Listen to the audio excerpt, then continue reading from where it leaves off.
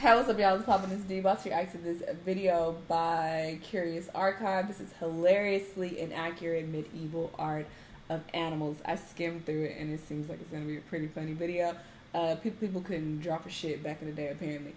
Let's see their depictions of these animals. Let's watch.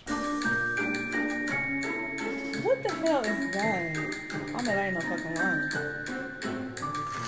Medieval art of animals often looked a little different from the real-world species. And this mismatch was compounded with any animal the artist had clearly never seen before. European texts from this period are full of hilarious attempts to depict far-off species. So let's take a look at some of the most inaccurate. Bearing in mind it would be difficult to know what, say, an elephant would look like if you'd never seen one before. That ain't no goddamn Speaking of elephants, they're a good place to start when it comes to inaccurate depictions. Medieval artists seem to struggle with the concept of the trunk especially, often rendering it in bizarre ways. Many illustrations also depict elephants supporting entire stone castles on their backs. Spurring from myths, elephants were mighty enough to carry around entire buildings. This is, of course, incorrect.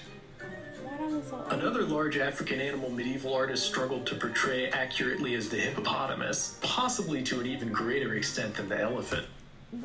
Where them fins come from, my brother?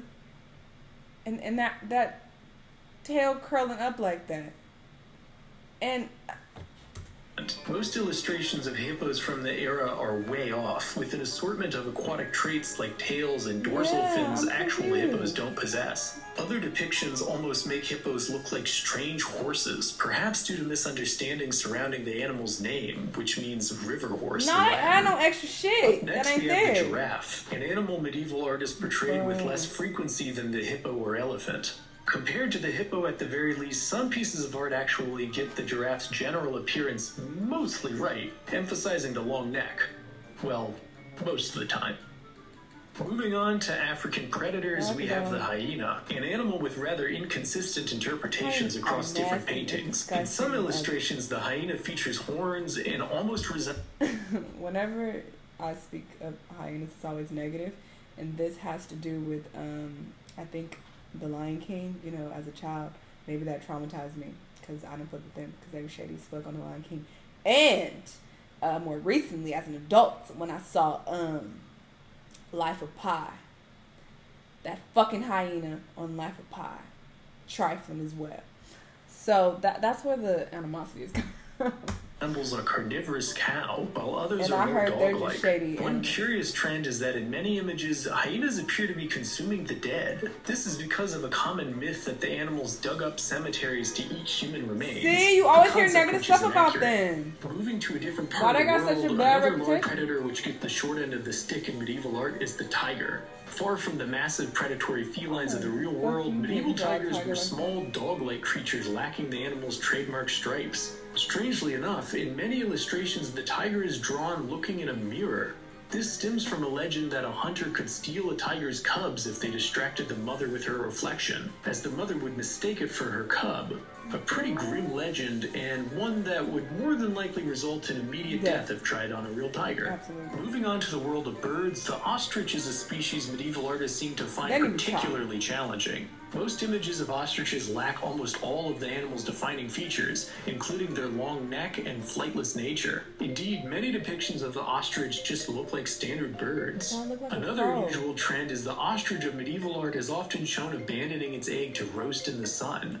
Although real ostriches do leave their eggs exposed in ground nests, this isn't because they're neglectful parents. Their eggs do just fine out in the open. Furthermore, another odd trend is illustrating the birds eating an iron horseshoe. This comes from a myth that ostriches could digest anything, even metal.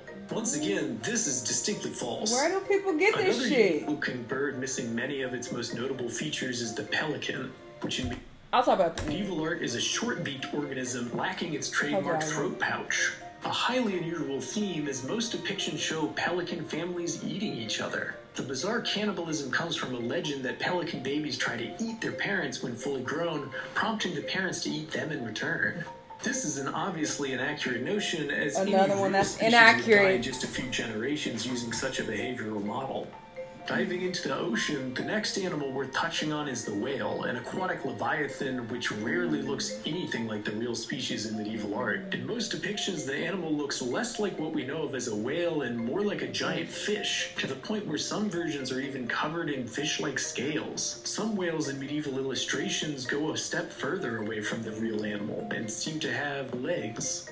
While we're dealing with the ocean, the dolphin is another interestingly, albeit incorrectly, portrayed marine mammal when it comes to marine art. Like the whale, the dolphin usually just resembles a giant, slightly goofy-looking fish. One aquatic organism which deviates even further from its real-life counterpart, however, is the sea turtle, which for some reason is often portrayed as bipedal with a massive tail. Sea turtles in medieval paintings also usually feature curiously shaped shells and segmented toes. One depiction of a sea turtle even seems to look more like a hedgehog, with the artist likely hearing the animal was armored and incorrectly assuming the two species were equivalent. Going further inland, one semi-aquatic predator medieval artists took serious liberties with is the crocodile, with many images of the animal looking borderline unrecognizable. To be fair, some illustrations at least look more or less like a reptile, while others really deviate from crocodilian features, displaying hair, paws, bushy tails, and short dog-like snouts. Then again, some of the drawings of crocodiles which don't include fur don't look all that better. Nearing the end of our list and truly veering into bizarre territory, we have the scorpion, another animal given fur and mammalian features without any clear explanation.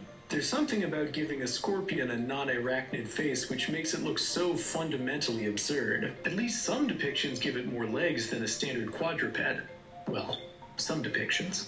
At the very end of our journey, we have an animal you'd never be able to identify just by looking at medieval portrayals, the chameleon. Although in real life the animal is a lizard, medieval artists sometimes portrayed it as a horse-like organism, and sometimes more like a cat. In either case, one thing is for sure, it looks nothing like the animal it's based on. The error might come from phonetic similarities between chameleon and leon or lion, but truthfully, the reason why chameleons are so inaccurate in art from the period is anyone's guess. And that's where our list comes to an end. What were they on drugs at the time of these illustrations? Were they on drugs when they were trying to draw these animals? Because it's not even just that the drawings are bad. Y'all add no extra shit, making it look completely different than it actually is. Like, what are you doing?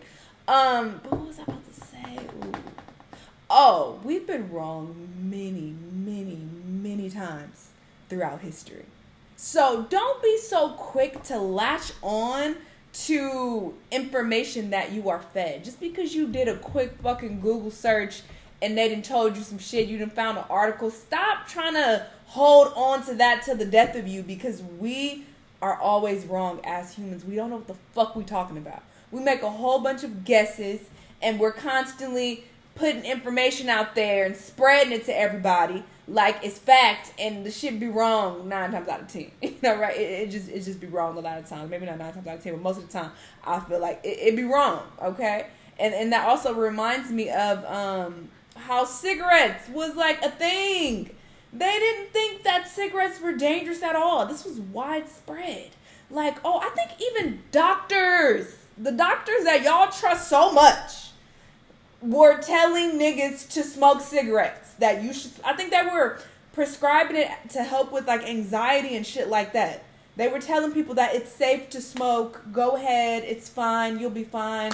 Go light up some cigarettes. Smoke your heart away.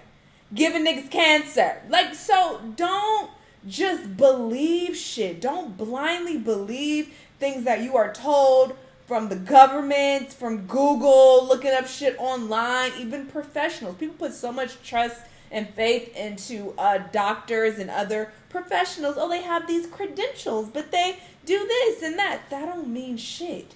Niggas are wrong all the time, all right?